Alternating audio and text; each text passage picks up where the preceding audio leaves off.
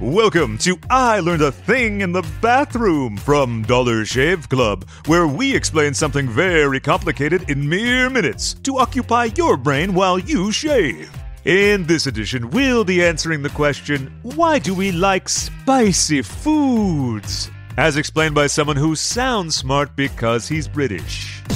Let's start by looking at why some foods taste spicy in the first place. Weird as it sounds, despite that fiery sensation on your tongue, there is no actual physical burn taking place. Capsaicin, the most prominent of the chemical molecules responsible for making you feel like you just gargled napalm, works by activating pain receptors in your tongue, specifically ones that your brain ties to temperature. The end result is that your brain perceives your tongue as melting, even though no real damage is actually being done. So, technically speaking, the pain is all in your mind. But in that case, why does it mess up my stomach? Spicy foods give you diarrhea because the chemical compounds causing the sensation of heat don't get broken down by the digestive process.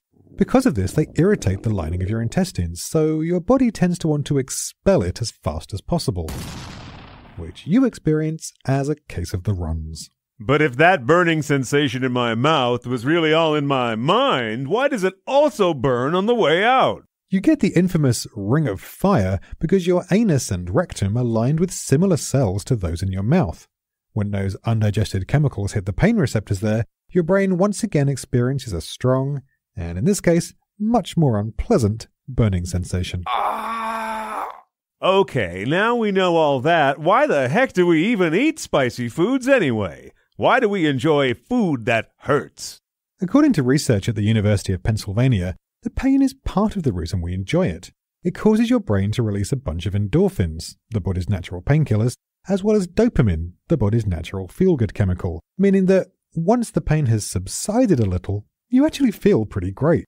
That said, they're almost certainly an acquired taste. If spicy foods are eaten from a very young age, both the appreciation and tolerance for these foods is going to be much higher. Also, some people are just more into it than others. There is research that shows that people with a thrill-seeking personality, like those who like roller coasters or skydiving for example, are far more likely to enjoy the rush that comes with eating spicy food. Is it true that spicy food is good for a cold? It might seem that way at first since it can cause your nose to run, so if you're very congested it might provide some temporary relief. But it is temporary. Spicy foods cause your body to produce histamine, which causes the tissues to swell up and in the long run make you even stuffier. So, what's the spiciest thing out there, and would I want to eat it? I very much doubt it. The record for the hottest chili is being broken fairly often these days, and even the infamous Carolina Reaper has already been bested by a British-grown pepper, aptly named the Dragon's Breath. Clocking in at 2.4 million Scoville units, the units used to measure chili heat, it is over 900 times hotter than your basic jalapeno, and the literal equivalent of throwing back a shot of pepper spray.